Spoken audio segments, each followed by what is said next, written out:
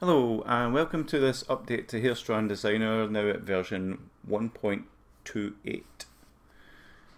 So when you open the application, you'll see this message: due to the nature of the software, moving away from the application could cause it to close. If this happens, reload the application and press F11 to restore your previous settings. Press F12 or Generate acts as a quick save. Please avoid exporting textures to the same folder as the application, as they will be moved to local app data automatically. Press enter or click to proceed. Now that's just to do with the texture stability, so don't worry too much about that. The main thing to worry about is when you export your files, don't export them to here because they'll move automatically to local app data, and that's part of the functionality of saving in a sandbox type of thing that comes with the IDE I use to develop this. Okay, so you want to save to like desktop or another folder, your working folder if you're making a character. So I'm just going to cancel that for now. Some of the new features, there's a few optimizations on if you change something, then it will like affect whatever maps it affects, like variation here. So if I've got frizz on and I've generated these maps, and I change the frizz only, it's only going to affect the frizz map itself. So let's have a look at that, because this is a new thing that I've just added, and it just adds kind of grayscale noise based on the level of this. So the lower the frequency, then the less noisy it will be, and less change in tone. So if I increase this, you can see the frizz map's gone grey again, so it means it needs regenerated. So I just click generate. So I've put this up quite high, so let's see how that looks now. You can see it looks more frequent and more noisy. So that's a new thing that I've just added for frizz effect. If you want to mix this into your shader or into your color maps, then that's cool. What else is new is I've created these mixers. Now mixers are paths that have been predefined for hair strands. So this one, like mixer 1, kind of goes straight, then kind of wiggles a bit, as you can see as I increase the amount. The offset here just pushes it downwards. So as it sits at 0, that's actually using the actual path that I've created from 0 to 4096. So if you were to increase this to like 3800, oops, that's the number of strands. I'm always doing these backwards. Let's 3800. You can see it's getting a little bit more of the path. In fact, let's just change all of these to their maximum, so we can see full well what's happening. So as you see, as I push this offset down, as I move it to the right, it pushes things down a bit, right? So that's just an extra thing there. The second mixer pushes to the left at the bottom, and as you move it down, it kind of goes away. So it's kind of pushing the path downwards. And the third one pushes to the right. So you can mix these up however you like, and it's pretty nice for the clumping effect as well.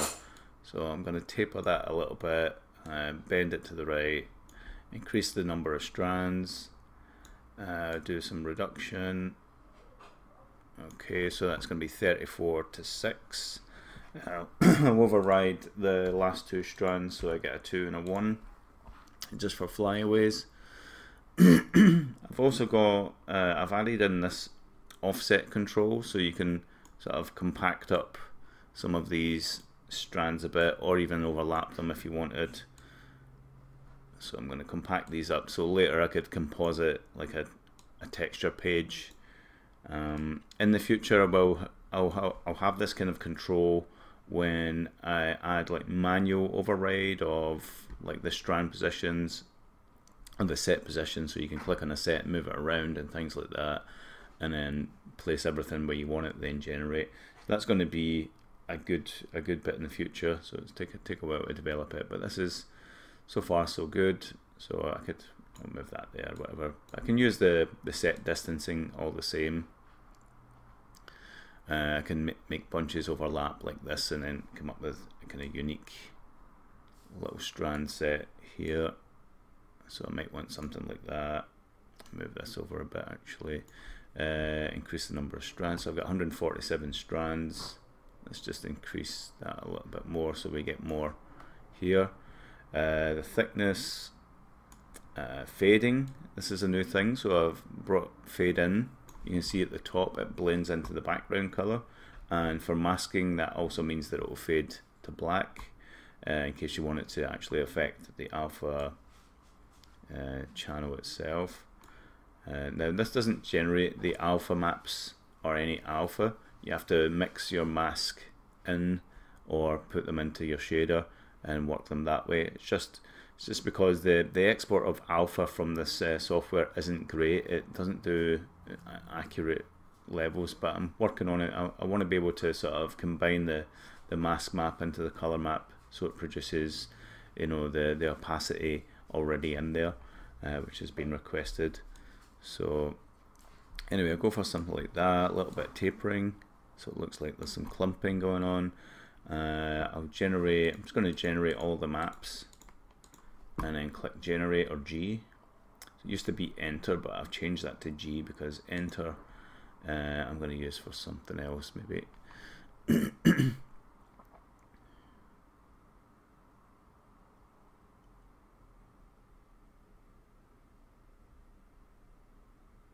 So the more strands you've got and the more maps you've enabled, the longer this generate's going to take.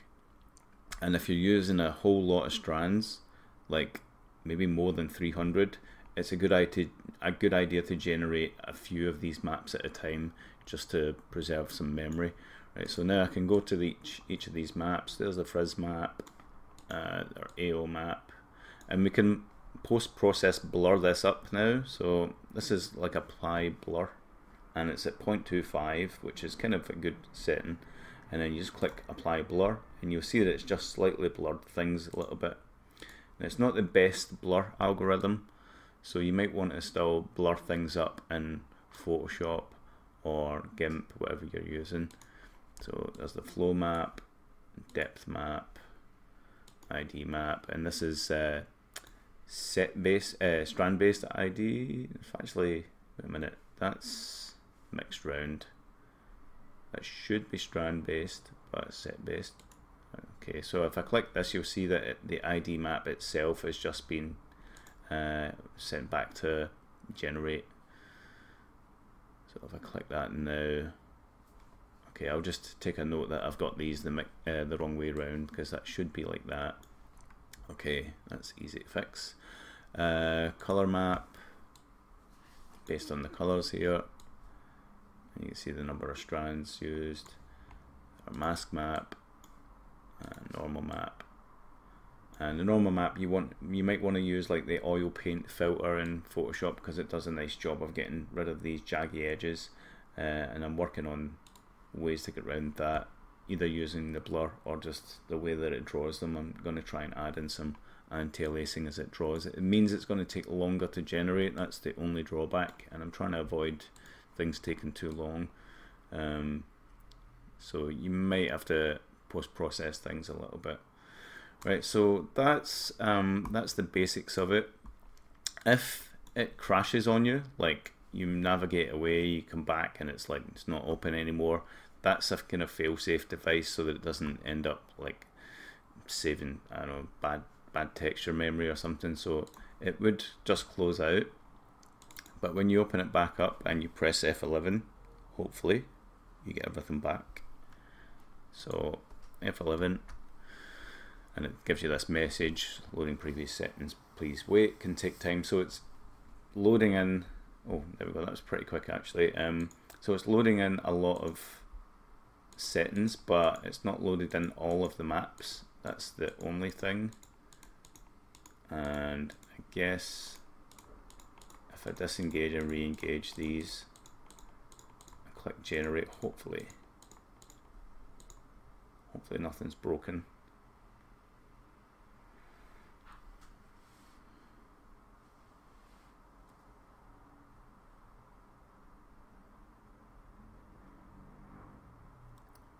Normally it would try and save the textures as well, but again, it's just hard to predict what it's going to do. So but managed to get everything back, which is good. We've also got the randomization seed here as well if we ever need that. So if you save your maps out, let me just do random, and it gives it this random seed number. So every time I click this, you see it's active, it gives it a random seed, and then I can switch it off to keep that seed value. I can also press F1 if I want to edit that value. So if I want to give it 987654321, right, that's now a new seed that it's generated. So I'll click on the previewer to see how that looks. You can sort of click that to see roughly what it's coming up with. Variation also gives you a bit of randomness, and pressing space also shuffles this number. Right, so you can do things like that either way just to get some difference. So I'll generate again. This time we're just going to do a few strands so it's quick.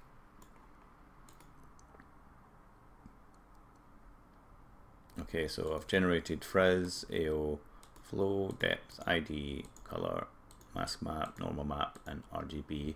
And then when you click this, it saves them one by one. Again, don't save to this folder, save to a different one. So I've got a little temp folder that I use here, and I'll just save them as 25 for the 25th of May. So it goes through each map.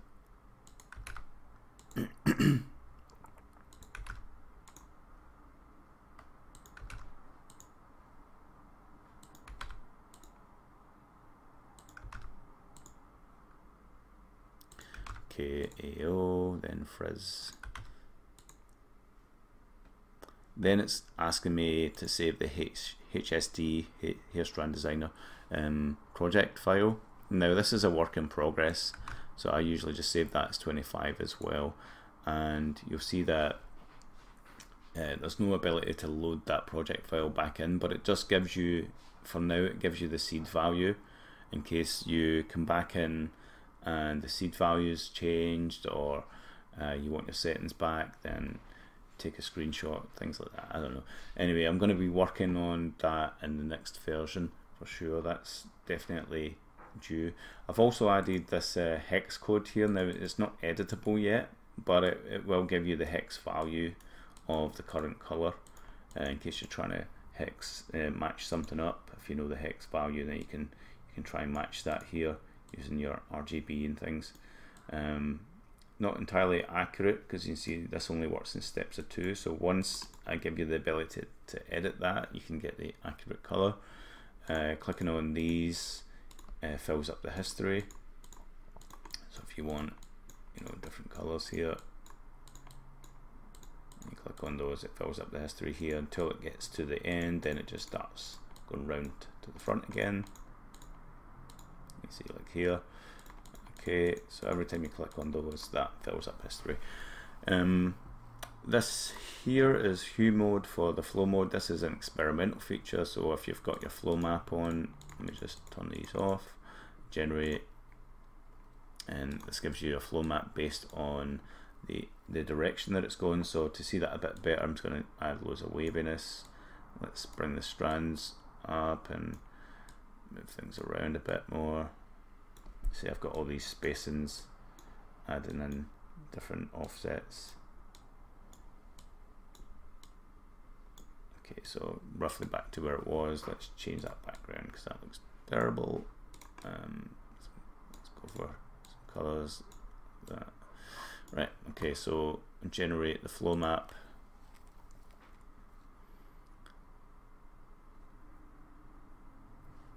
Okay, it's doing 195 strands. You see the flow map basically just uses the color spectrum to say what way it's going. So that's quite cool, I think. Color map, let's generate that. When you click generate, it's not going to regenerate maps that have already been generated unless you've made changes. So that's a good optimization thing. So basically, as soon as you start changing something and you go back to that map, it's going to be read out and tell you color map not currently generated or settings have changed. Please enable and click generate. So like, these are old It's basically what it's saying is that all this is old now, just in case. But I thought it's a good idea to leave it there in case you want to just like go back and analyze things and see what you kind of previously did, as opposed to it just being blank. So now when you generate, it's only going to generate what's grey. So we've got flow map and the color map and all that good stuff. So I hope you enjoy the new update. I will be working on saving the project file so it saves all your settings, as opposed to just pressing F11, which restores your previous setting in case of a crash or something. Once you've saved this out, it does actually create a save file, but there's no real way to reload it, I think, in theory. But I'm thinking you could potentially go into your local app data, find that file that it generates when you press F11 and like keep it somewhere, and then you could always replace it and press F11 to get it back. When you generate, basically it's the same as pressing F12 and that saves it, and then F11 restores that save file, and that save file is kept in your local app data folder under Hair Strand Designer, whatever version you're using. So that's basically a little workaround, but I don't want it to be that hacky, so I will work on the project file very soon. I've promised it so many times, but I wanted to add these new features and, you know, give you a bit more control of things, and I hope you enjoy using these. The frizz, fading, thickness control, and the variation, tapering and things. So it gives you a bit more of a nice result. Let's go and generate that again. I want to see what happens here, just to show you that it doesn't look like that. That's just an optimized effect. Okay, click on that color map. Oh, wait a minute. Previewer doesn't, alright, the previewer doesn't match the color map perfectly. That's really only because of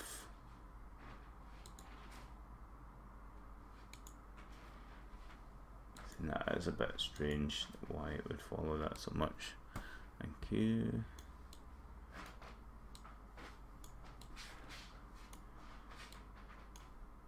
So they're all at 3800. The variation. Okay, so this variation slider it's got its own randomness. So I guess, let me just switch that off.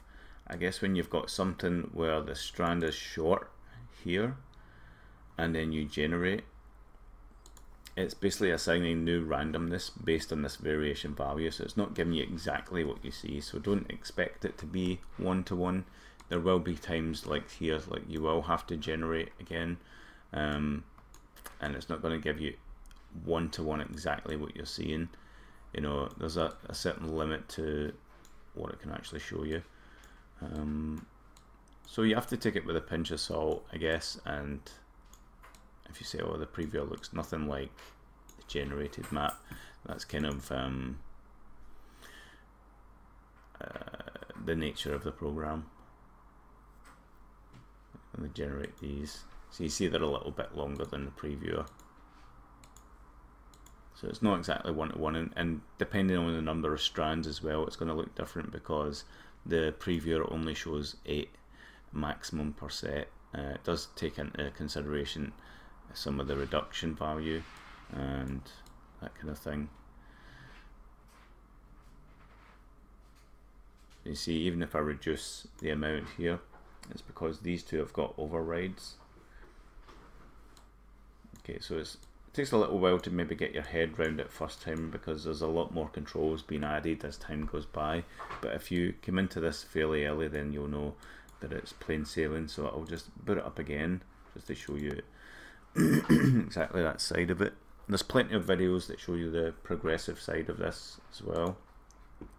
So you've got your number of strands and the reduction, which is how many strands it loses per set as it goes to the right.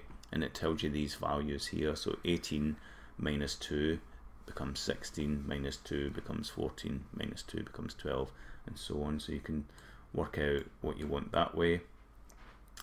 If you're trying to get just a single flyaway strand here, you can just go to the absolute counts and change that to 1 and that to 1. That will give you 2 single strands. Change the background here, you can change your tones and thicknesses. So I think it's good to have fun with it for a bit, get used to some of the functions and generate a couple of maps. And then when you're ready, you can sort of do a batch of maps. So it's a good idea to maybe do like the first 5, if you're going to batch all of them out, just enable the first 5 here, generate those. And instead of exporting them out one by one, so you can do that, you can export them one by one here if you wanted. Otherwise you just choose this button and it exports them all one by one. You can see when I cancel it goes to the next one and so on. And also when you use this, it tries to save the HSD file, which is a work in progress. So that's just to make sure that everything's working. So I've nothing more to cover in this version. I will be working on the project saving next, and the hex value, maybe improving the blur algorithm if possible. If not, just use Photoshop because it's not the best thing. It works nice for the AO map, but everything else it's not great. And then I'll be working on the manual set placement and curve control, which means your ability to make new sets and move them around, and that will be a while. But that'll be maybe next month, hopefully end of June. I'll have something like that in place, but otherwise this is a pretty stable version now, and I hope you guys enjoy it. I'm also going to give you control of the mixer paths at some point, so these paths that I've predefined and when I've been making it, I'm going to give you control of those like control points, and then you can get into edit these, be a little kind of edit button, let you get into a different room or something, or this will become like an edit panel and you can move those around. Anything else as well, it'd be pretty cool. Alright, so once again, thanks for watching, thanks for buying, and thanks for promoting this. I hope it becomes part of your workflow. If there's any features you want to see, feel free to ask. Please take it with a pinch of salt and use it in conjunction with Photoshop for the time being until I've got a lot of the things ironed out. I recommend using the oil paint filter in Photoshop for fixing up particularly like the normal map, because it might look a little bit kind of harsh at the edges. I mean, it's not too bad when you're zoomed out and it's got mapping and things like that, and in your renderer, whether it's Unreal Engine, Unity or Marmoset Toolbag, it does tend to iron out some of these noisy artifacts that might look apparent like here and maybe in some cases here. So definitely post-process things up in Photoshop if you really feel you want to, and I recommend oil paint filter or a little bit of Gaussian blur as opposed to using this blur setting. Okay, so once again, thanks for watching, and I hope you enjoy using the software, and look out for the next version, which will likely be version 1.29 coming in June. Bye for now.